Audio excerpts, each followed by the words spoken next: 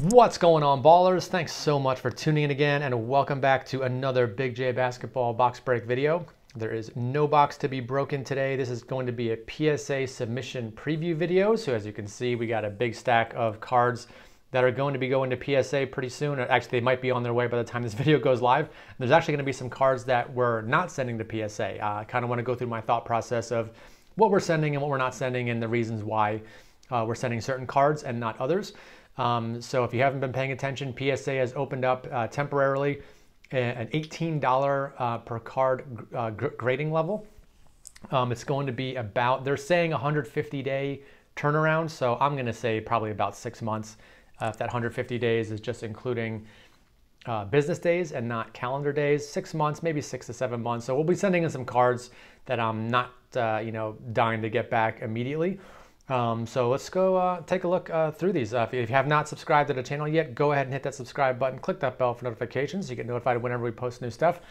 We're getting closer and closer to 5,000 subscribers. I think we're just a little over 500 away at this point. So stay tuned. Keep subscribing if you haven't yet, and we'll be doing a 5,000 subscriber giveaway as soon as we cross that barrier. In the background, you'll see some Kobe stuff from our previous submission: PSA 9 Finest Rookie, PSA 8 Gold Finest Rookie. So let's go ahead and start looking through these. So the first few cards I'm going to show are ones that were in my grading, potential grading stack that I'm still not going to send at this point, and we'll talk about why. So the first couple, some David Robinson rookies from Hoops 889. These both look pretty good to me.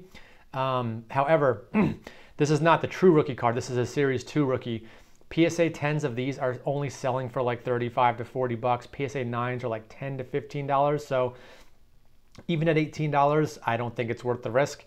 I'm only sending stuff that, if I think it'll get a 10, that means there's always a chance it still could get a 9. So if I'm going to get a 9, have bad luck, get a 9 on these, lose money, definitely not something I'm going to be sending in on this level. Same thing with this Magic Johnson. Again, a PSA 9 will probably barely cover grading costs, so not really worth it. PSA 10s aren't a ton of money.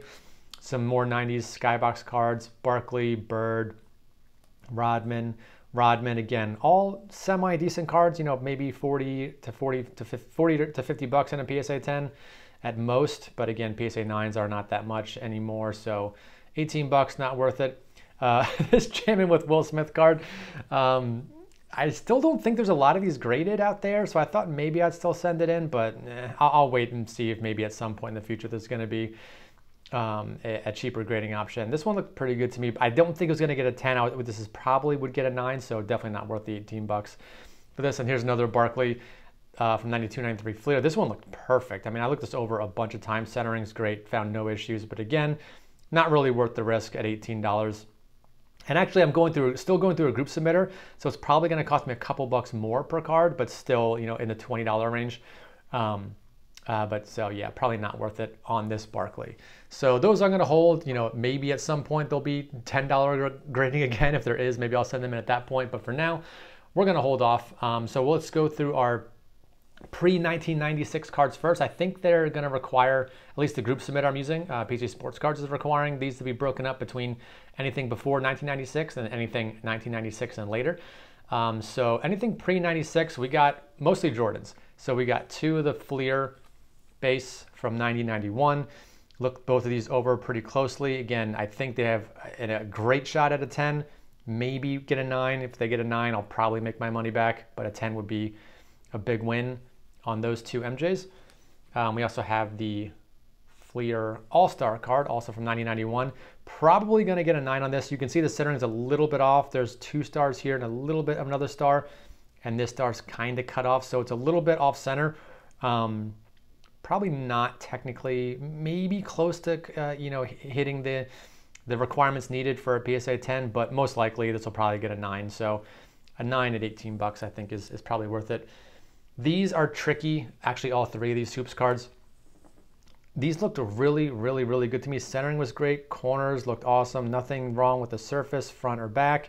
But all these, there's a little bit of kind of white on the left edge here. I don't know how well you can see that in the video, but you can probably see a little bit of white on the left edge. I don't know if that's something that that they kind of look past on all these cards. The same Vincent with Jordan wearing his number 12 jersey.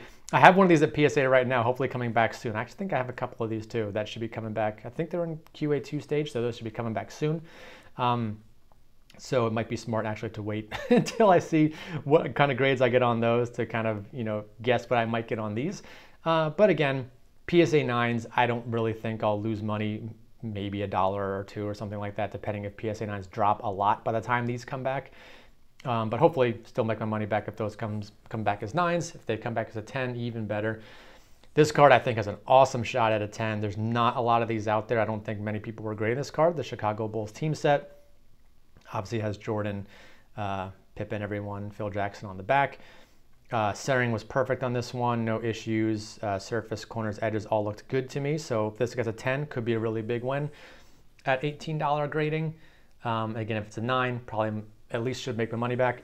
Same thing with all of these three. I think PSA 9s are probably still more than 20 bucks at this point. And they will most likely stay that way, but you never know what happens in the future. But we get a 10, even if there's more of these graded coming back. If prices of 10s go down, it'll still be worth it at 18 bucks if we can get 10s on these. So we got 3, 90, 91 Skybox MJs.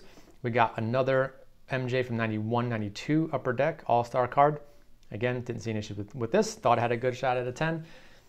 We have our Upper Deck trade card. Pulled this out of a box of 92, 93 Upper Deck Series 1, I believe this came out of. Yeah, Series 2, I think, had the actual Shaq card. Series 1 and the trade card.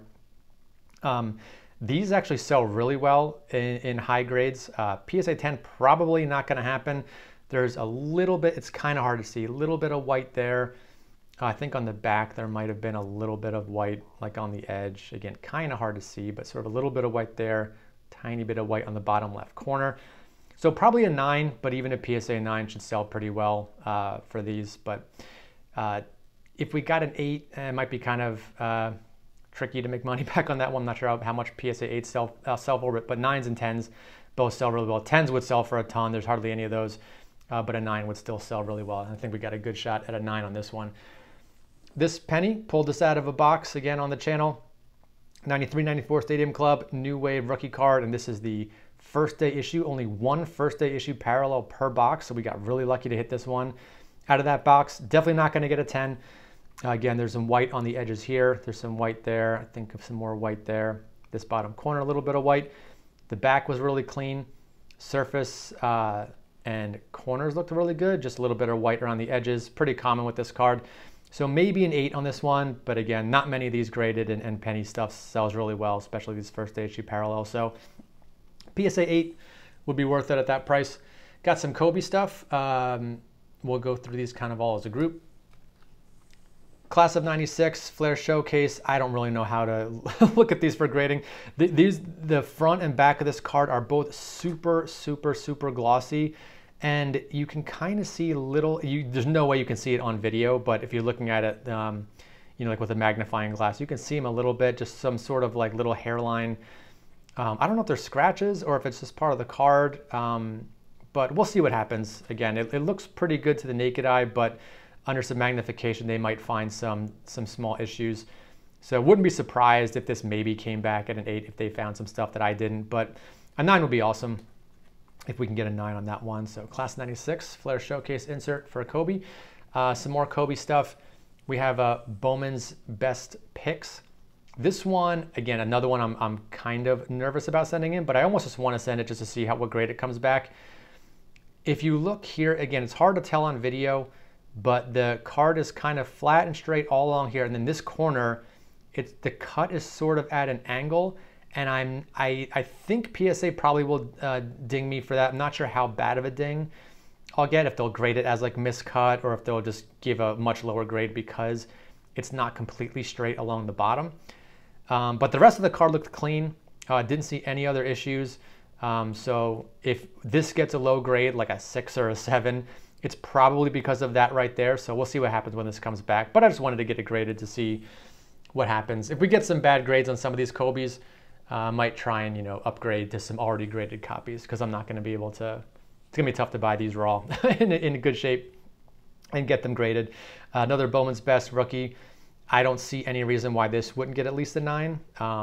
Again, I didn't see any issues. Edges, corners, surface, all looked really good. Not sure how the centering works on these. Don't know how big this border is supposed to be, really. But if it got a 10, that would be incredible. But probably a 9 on this one, maybe an 8 if there's something I'm missing.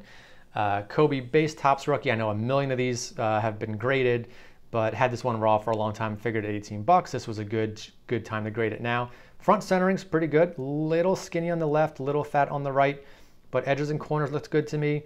This front bottom edge had, again, you can't see it on the video, but when you look under some magnification, it's not completely 100% perfect at the bottom. A little bit of, I don't know what to call it. It's not chipping, but we'll see what happens. The back centering, though, way off. So super skinny here, super fat over here, so no chance at a 10. Maybe if I'm really lucky, a 9, but I'm saying probably an 8. We're going to get back on that one. This one, Youthquake insert. This looked super clean to me. Very glossy front, didn't see any issues. Edges, corners, all looked perfect. So overall, card looked really great. Centering on the front, again, a little thick on the left and a little skinny on the right. Might still be within PSA's tolerance for a 10, but most likely maybe a 9 on this, or if I miss something, maybe a little bit lower. But I'm going to guess maybe a 9. This one I'm really excited about.